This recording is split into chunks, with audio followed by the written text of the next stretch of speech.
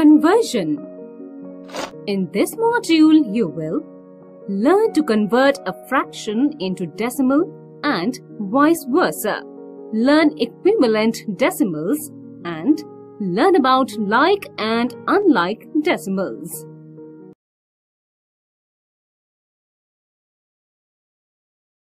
These are 10 pieces. If I shade 3 out of these 10 pieces, then it will be 3 out of 10. That means 3 by 10. It is a proper fraction. But now, how to write it into decimal fractions? Oh God, I'm confused. What are you doing here, Neil? I'm trying to convert a fraction into decimal fraction. But I'm a little confused. Will you please explain me again, ma'am? Sure, Neil. To write common fractions with denominator 10, 100 or 1000 as decimal numbers, there are certain rules. Let's see these rules. If the denominator is 10, put a decimal in the numerator after one digit from the rightmost column. For example, 3 upon 10 is equal to 0.3. 17 upon 10 is equal to 1.7. 346 upon 10 is equal to 34.6. If the denominator is 100, put a decimal in the numerator after two digits from the rightmost column.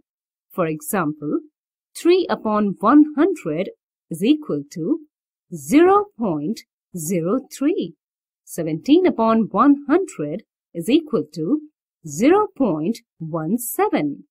346 upon 100 is equal to 3.46. If the denominator is 1000, put a decimal in the numerator after three digits from the rightmost column.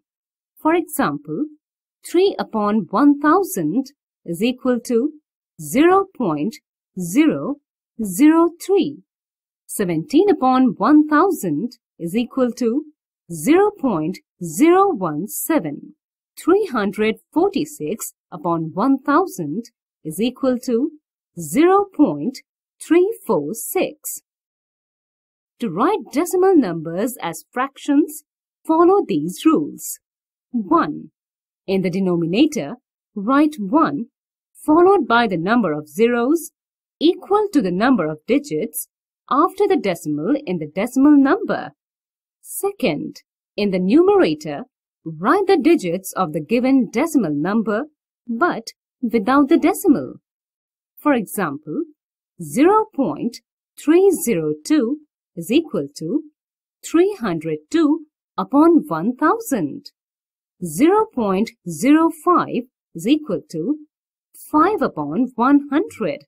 4.31 is equal to 431 upon 100. Now, do you remember I taught you equivalent decimals also? Yes, ma'am. I can explain that to you. If I divide this square into 10 parts and highlight 6 out of 10 parts, then it will represent 0.6.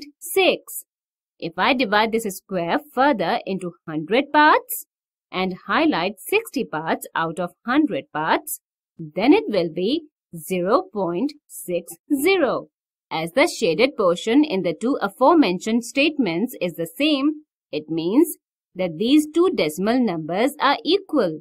It also indicates that if there is a 0 after the decimal place and there is no number after that 0, then that 0 is meaningless. So, 0.6 is equal to 0.60. Here, these two are unlike decimal numbers, as they don't have the same number of digits after the decimal place.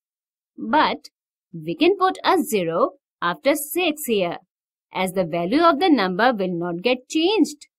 The value will remain the same.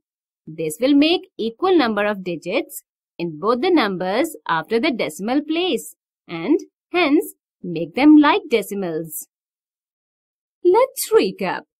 To convert a fraction into decimal, count the number of zeros in the denominator and then put a decimal point in the numerator after the same number of places. For example, there are 3 zeros in the denominator, so we will put the decimal after 3 places from the rightmost digit of the number. To convert decimal into fraction, count the number of digits after the decimal point and put the same number of zeros in the denominator after 1.